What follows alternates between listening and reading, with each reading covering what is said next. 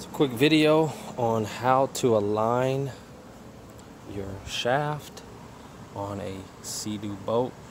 This particular boat here is a Sea Doo 230 SP 2012 model.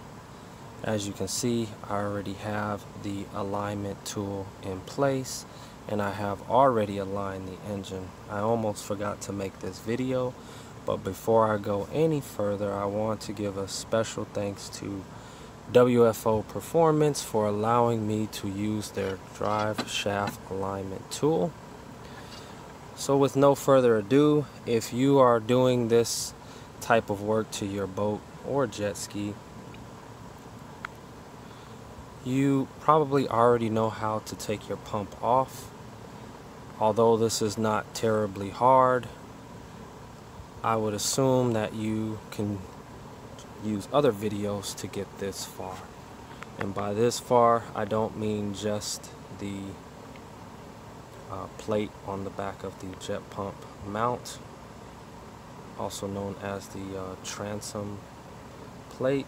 Also, I have removed the infamous stainless steel drive shaft guard, which I am going to replace with hex head bolts. These screws, I don't think I'll be able to get them out again, and I don't want to take that risk, so I will be replacing these with stainless steel bolts. The other side of these have a nut, and I'll show you where that's at, because it took quite a while for me to get this off, because the drive shaft tool has a mount on both sides. So as you can see, this side has a mount and the other side has a mount, and the plate screws onto it. So it's essentially a shaft inside of a shaft that screws into a plate. So I couldn't just use one side. So I'm going to go inside and show you what I did here. I have removed the superchargers. As you can see, they're gone. This is a 215 engine. 260 engine would be the same. The superchargers are gone. Let me get a better view of that for you here. Also removed the sensor there that you see just hanging down. It actually goes right there, deals with the oil. I won't get into the name, I'm a little bit hot, so some of the exact names escape me. So with the supercharger removed and a few other pieces that weren't necessarily in the way, but I did not want to break, we'll go ahead. I believe that's the top sensor if I'm not mistaken. So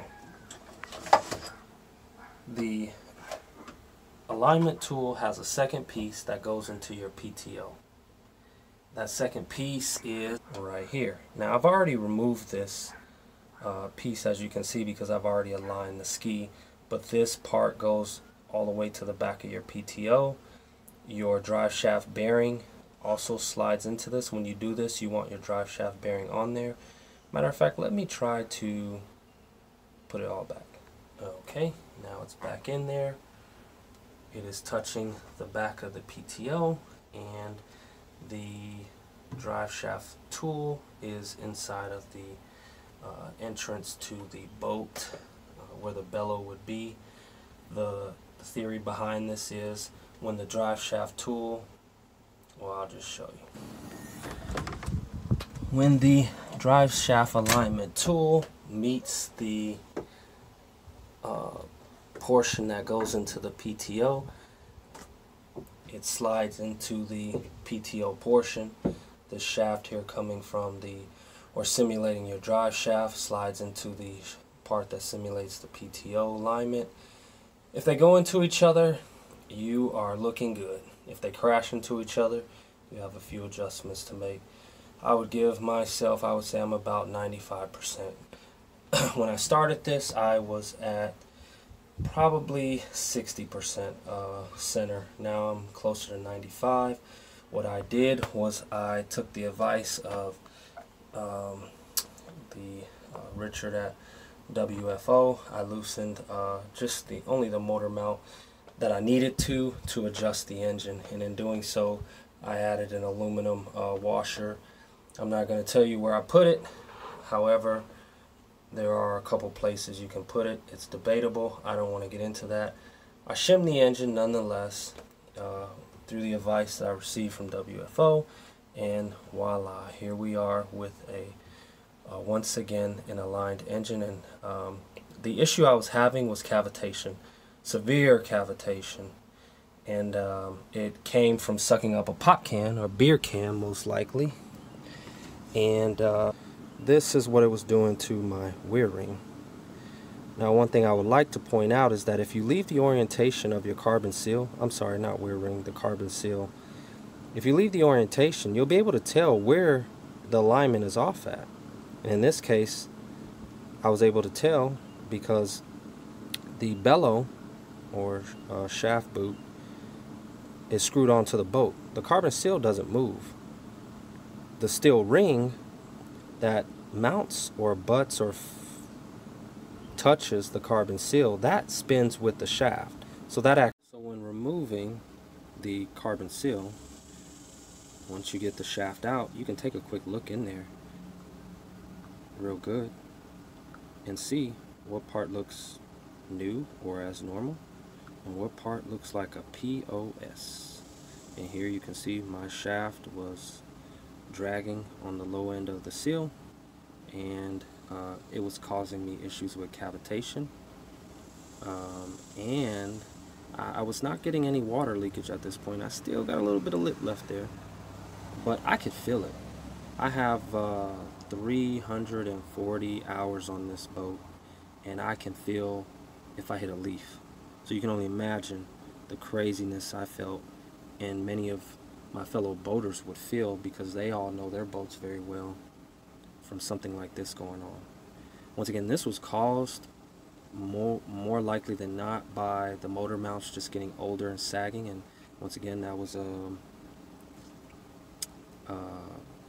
it's common sense, but WFO pointed that out to me. Like, you know, I thought maybe the engine shifted or twisted from sucking up a beer can in the water, but it's more or less due to the age. It's a 2012. So that's where I'm at. That's a few of the ins and outs on the alignment for these boats. The other thing that I want to come back to is how to remove the drive shaft guard. So there's two Phillips head bolts, and they're bolts because they have nuts on the other end, and they actually, you have to remove the silicone that they placed over them. So once you remove them off, as you can see around them, it's a lot cleaner because I removed the silicone. It will expose the nuts, and then you'll need someone to hold them on this side while you unscrew on the other. It's right next to it if you have the weedless system, which is that right there. Mine is plugged because I don't have one, didn't come with one, but it's right next to the weedless system. So there you have it, how to remove the drive shaft guard. And I would recommend replacing it if it starts to even strip a little bit on you. Replace it with head stainless steel. And that's all we got there. Taking a look at the bilge pumps. Once again, thanks to WFO for allowing me to use their alignment tool. As you can see, I did a decent job at the alignment.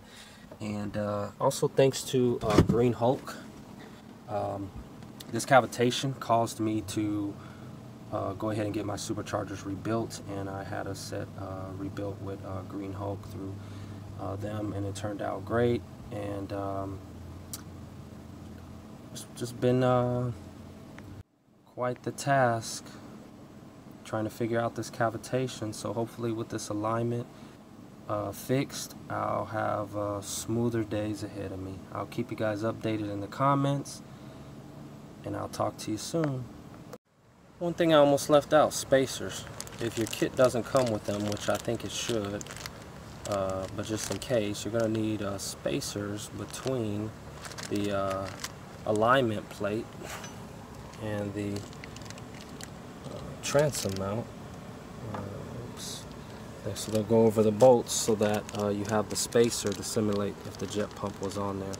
Otherwise, I don't think it'll go so well. I didn't try it, I just used the spacers anyway.